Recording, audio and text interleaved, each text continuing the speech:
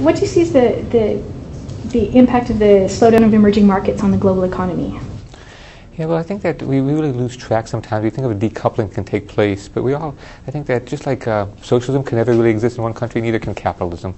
And so I still think we live in a world in which when a large country sneezes, the smaller countries feel it. And I think whether it's China slowing, or the U.S. slowing down, or Europe in a recession, that this all impacts what the emerging markets and developing parts of the world do. That is, they provide the goods, the manufacturing, oftentimes the resources that are consumed in the north or higher income countries. So I think that it's not surprising that they're not decoupled, but I think that what is notable, I think, is that investors no longer just see emerging markets as an opportunity, but as really a more quasi-permanent part of the diversification of portfolios. What does this signify for global and regional FX markets? Yeah, I mean, it's really an amazing world we live in with regional foreign exchange. You think of it several years ago, before the advent of the euro, people would trade a lot of these European currencies, Belgian franc, for example, or the French franc, or Luxembourg, and Spain and Portugal. And now, with those currencies having become one, I think now we look at other countries, Polish, for example, Poland or Hungary have become much more active, and other countries where there have been restricted markets, especially in Asia, there's been a development of an NDF market to give investors access to those currencies, as well as an increased interest in those currencies in emerging markets that do trade more freely, like Turkey or Mexico or the Israeli shekel. Do you see a significance of the growth of this renminbi as a trade currency, and what are your thoughts on China's aim to turn this into a new reserve currency? Yeah, I'm not so sure how much China really intends on making its currency a major reserve asset. I see some steps they've taken, but it's very small, and it's from a very small base.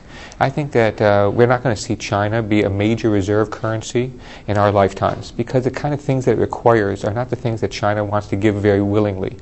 Greater transparency, letting the markets have more sway over the currency. And when we think about it, it's kind of strange in a way that there's only 4 or 5 countries in the world that really believe in floating exchange rates. Most of them don't really believe it in practice. And so it doesn't seem so weird that China doesn't want the value of the renminbi to be determined the way we decide the value of these other currencies. I sort of broke into the industry on the floor of the Chicago Mercantile Exchange. We trade currency futures right next to swine futures. And it seems to be perfectly understandable why one of the most important prices are not to be determined in such a fashion. So I think that one is, I think China is reluctant to do the things that are necessary to be a major reserve asset. Secondly, I think it's coming from a very small base. And so small improvement seems big, but it's really not. Like the fact that Nigeria, for example, or the fact that South Korea, Malaysia, or even Japan may have some amount of Chinese bonds in reserves. They're very small amounts, and it doesn't compare. I mean, you think about how many dollars are out there. Roughly speaking, I want to say that 2/3 of the world reserves are dollars, and another 25% or so is the euro. That leaves very little space, even on the argument of inertia. So I'd say the biggest country that has moved into as a reserve asset, has caught people's imagination in the last year or so, has probably been an Australian dollar. Partly, I mean, more countries, including the Swiss National Bank, buys them for reserve purposes. Countries are looking for a higher yield, diversify away from the dollar and the euro, but they're not really going to China as much as they're going to like Australia or the Canadian dollar. Can you tell me about BBH's presence at Sibos? Sure. BBH is a custodial bank. We use the SWIFT system and transfer payments, and it's really complicated the way the international finance system works with sub-custodians, custodians, whole networks of Nostra accounts, and things like this. So these kind of forums, these kind of gatherings are important where different users can come together, and I think that through this like almost serendipitous nature of these contacts, in some ways it helps like people understand best practices or learn from people who might be competitors in some realms. And so I think these kind of forums are just part of the contact points and the social networking that's important for growing businesses.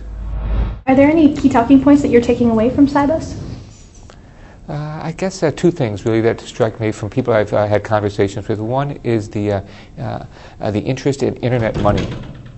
I'm not just thinking about PayPal. But I'm thinking really of trying to come up with money that's available on the internet as an alternative to banking, which, say, PayPal really depends on. I think that's one thing. The other thing is really trying to use this new technology and social networking. I was talking to some people over dinner, and they wanted to have they offered this system in which you can see the way other people in the club trade. and you can follow them if you want. So everything's very transparent on a retail kind of level, while on the institutional level, we are more familiar with proprietary knowledge, information about what clients are doing, is a very closely guarded secret. And so here it's really social media turning things that we sort of became accustomed to, turning them on their head.